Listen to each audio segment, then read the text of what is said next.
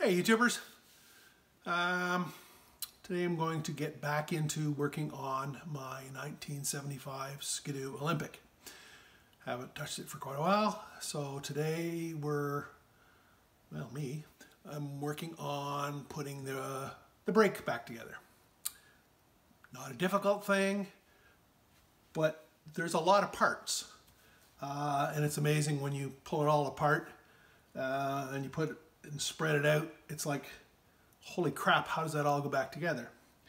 Yes, there's manuals, etc., but they're really not that clear on how everything goes back together. I certainly appreciate watching all the other videos, so I thought I'd just do a video showing you all the pieces and parts.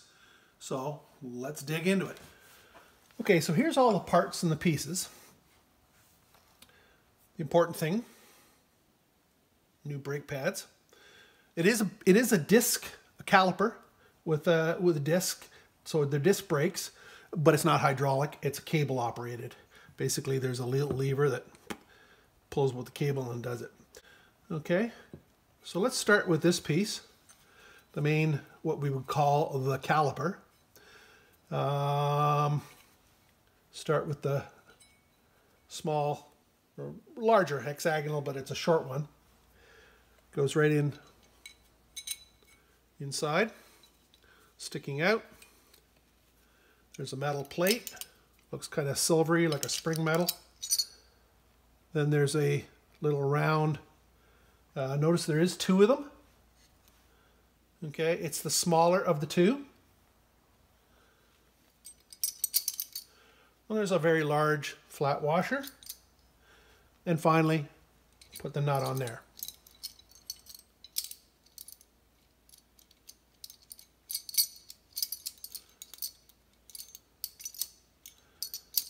Step one. Okay. Step two. Put in one of the discs, one of the pads rather. The big spring. This is the self-adjusting nut. It'll go click, click, click. Every time you tighten the brakes, it'll tighten it up a little bit. So it is a self-adjusting brake. So that's just going to screw on there. And as you use it, it's going to click outwards. So as it goes outwards in this direction, it's in fact going to be pushing the pad inwards, because as the pad starts to wear. So for now, let's just crank it up. And right now, it's actually better if we can get that fairly tight, because we have to put the actuator up top here. Okay. Then the other pad we can put in. Notice the pad has a little step portion here. That goes downwards or in first. Okay.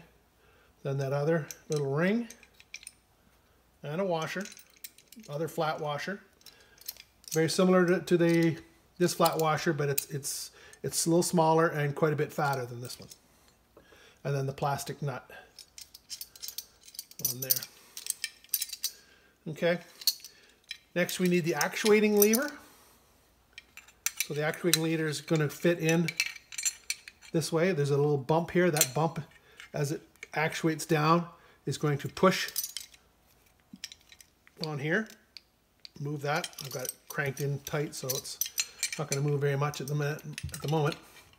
Okay, there's a little spring clip here. This is basically the actuating for the self-adjusting. And you notice there's a hole in this side and two holes here. So this piece is going to, the little tang on it is going, a little step tang, this, not this actuating, but the step tang is going to fit in here and like that. We're going to drop that in here.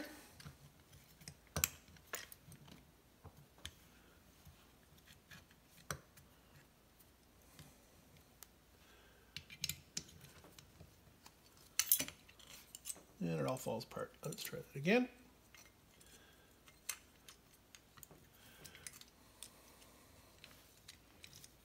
Yeah, you have to kind of play it with it a little bit, because you've got to get it through the spring. I found.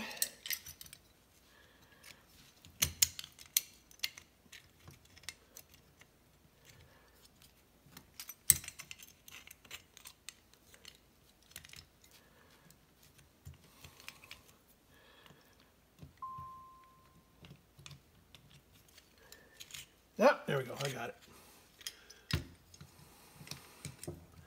You might have to push down a little bit depending on how much you've cranked that. Find that other hole. There we go. Okay. Then the little springs.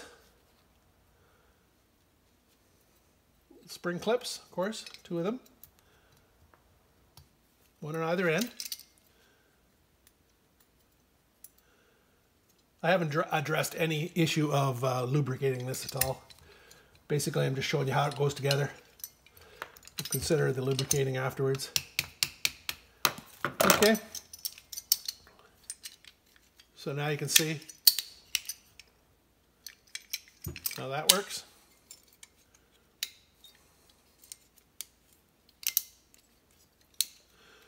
Make sure that spring, which I didn't have it,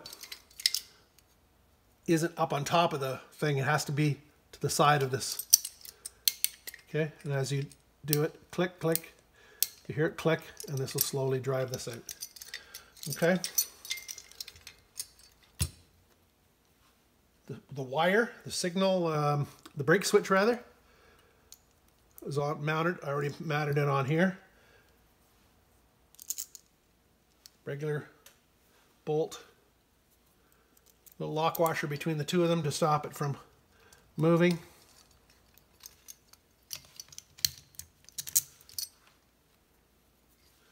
And then reach inside there.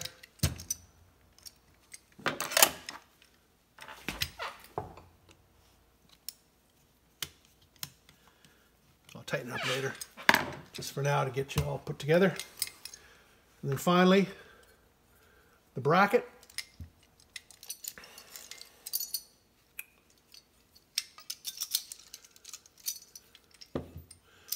Get it right. So that's where this whole mechanism fits, drops in there. And then you'll tighten that up on there. That'll hold that on there.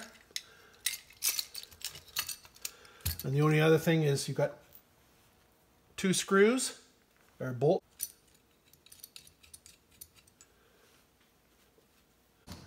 So there you go. All the pieces and parts all put back together.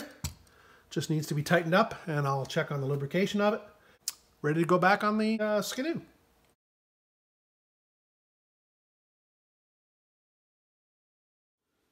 Okay, so here's the brake assembly reinstalled on the chain case.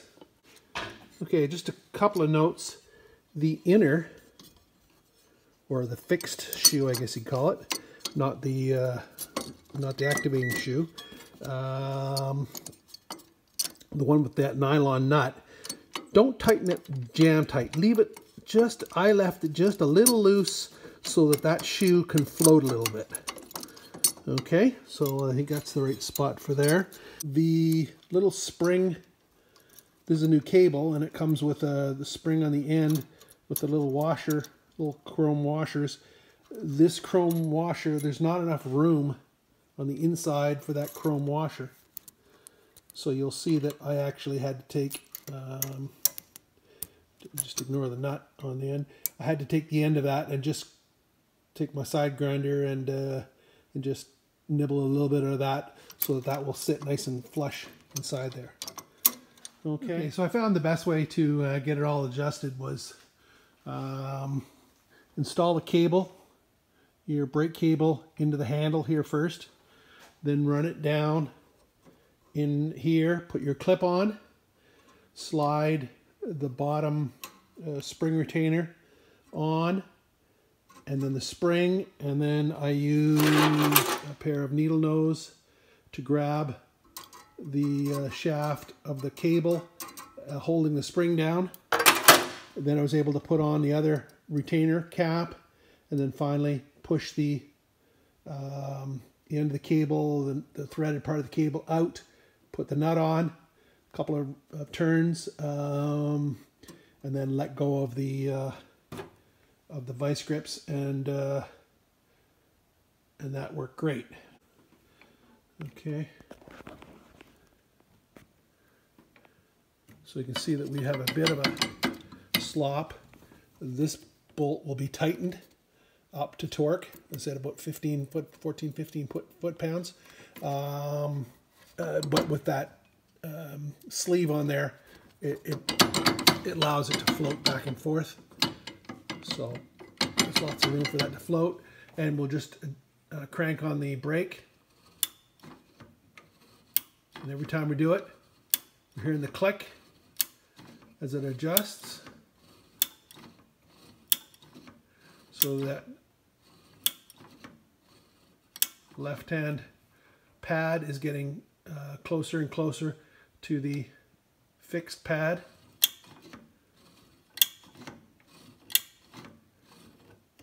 And there you go.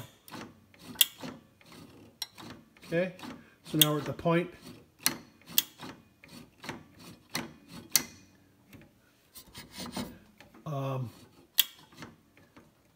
almost to the point, depending on how hard you pull on the brake cable, that there's no more click. Okay, and I have to put the brake switch back on just to get it adjusted. I just wanted it out of the way while I was dicking around with this. Okie doke. So that wraps up the brake install. Next time we'll carry on and do some more work and take a look outside. Great view from the shop. Stay safe out there in this crazy corona pandemic crisis. It's not fun, but we get to work on our toys, so stay safe, stay healthy. Bye for now.